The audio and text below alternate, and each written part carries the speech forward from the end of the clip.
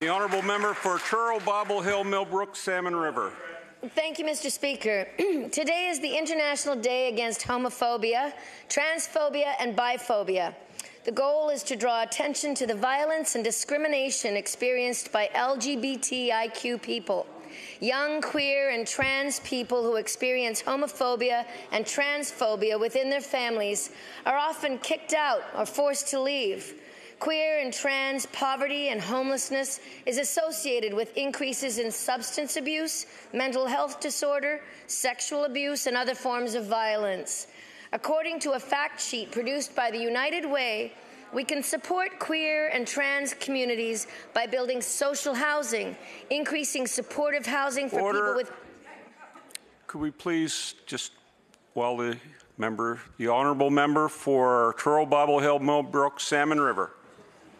Thank you, Mr. Speaker. I appreciate that. According to a fact sheet produced by the United Way, we can support queer and trans communities by building social housing, increasing supportive housing for people with mental health issues, providing access to safe health care, implementing policies that combat discrimination, and increasing minimum wage. I call on all members of this House to join the global celebration of sexual and gender identities. Thank you, Mr. Speaker.